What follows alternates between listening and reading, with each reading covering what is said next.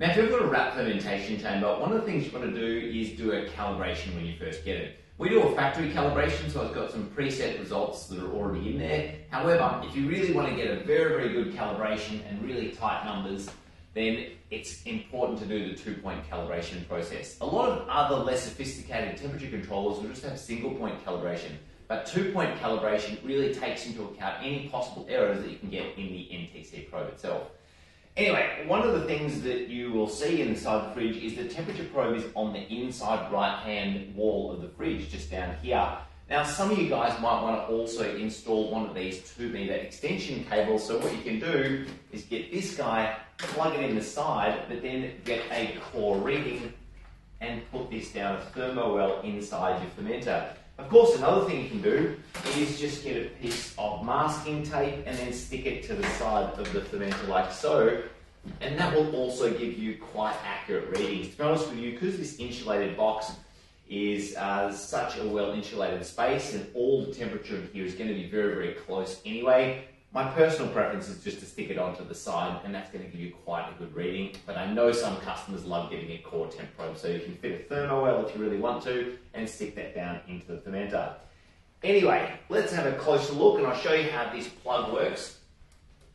Now, on the right hand side wall of the fridge here, you'll see this little plastic cage. The first thing you want to do is basically pry this off. So just use a flathead screwdriver. I'm just using the Leatherman. Pry off the clip from the front, and then the back will also follow out like so. Then what you want to do is get this cable, and you can see that there's like a little black clip here where you can unplug the temperature probe. Then you've got the longer probe if you want to put this aftermarket extension probe in here. Clip that in. Now, there's no polarity with these types of NTC probes. However, we do have a little clip which will force you to put it in one way. The fridge will also make a beeping sound like that when you've got the probe unplugged. So that error sound will come up. That's completely normal. Then plug this into that like so. Then you'll see if you want to fit this guy back over the top, you can either just jam it over the cable, or another nice solution, which is just a little bit better, is if you just break out one of these little parts of the grill here like that. This one's previously been cut out already.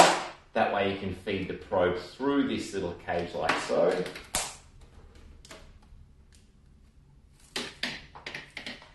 And put this back over the cable joint just inside the fridge. So now I've got this probe ready to calibrate. So in order to do the calibration, what you really want to have is an ice cup of water here, so you know it's going to be 0 degrees, and then also another cup with some hot water in there. Now, you can use boiling hot water, or to be honest with you, as long as you've got a temperature reading and you know exactly what your hot water is, that's all that really matters. So go into the settings in here, like that. Then go into 2-point calibration. Start with the cold cup. So I've got this in the ice water mixture here, making sure that I don't have the temperature probe up against the side of the cup. I really want it immersed in the middle of the cup here, so it's completely surrounded by ice and water. You might have to support the probe cable to make sure it stays in the middle like so. Anyway, once you go into calibration, you can see that it's 0, 0, and the ADC reading, or the analog to digital converter reading, I want to make sure that's stabilized. Now, it will always fluctuate a little bit. That's normal. That's the raw reading coming off the ADC pin on the board. But once that stabilizes within a certain range, I can see it's between sort of 347 something and 349 something. You know, you want to hit the enter button like that. And now you can see I've got to set the hot temperature. So I move the probe over into the hot cup here. Now this hot water, I've got in an insulated cup to try and hold the temperature as consistent as possible. And definitely it's a good idea if you do that in the cold as well. But I've got this one plugged in here, and you can see I've got 100 degrees as default set temperature here, but my water is actually on 51.9. So I've got to go down to my water temperature here, which I'm getting a reading off with my instant read thermometer to make sure it's the same.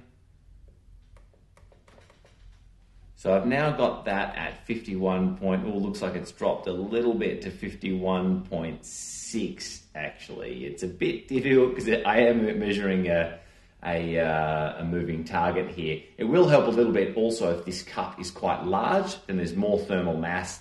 That way the temperature is not going to be decreasing as quickly when I'm taking a reading off it. But anyway, now it's giving me a pretty stable reading at sort of 1360, 1370, round about there. So I'm going to hit the enter button one more time, and that calibration process is now complete.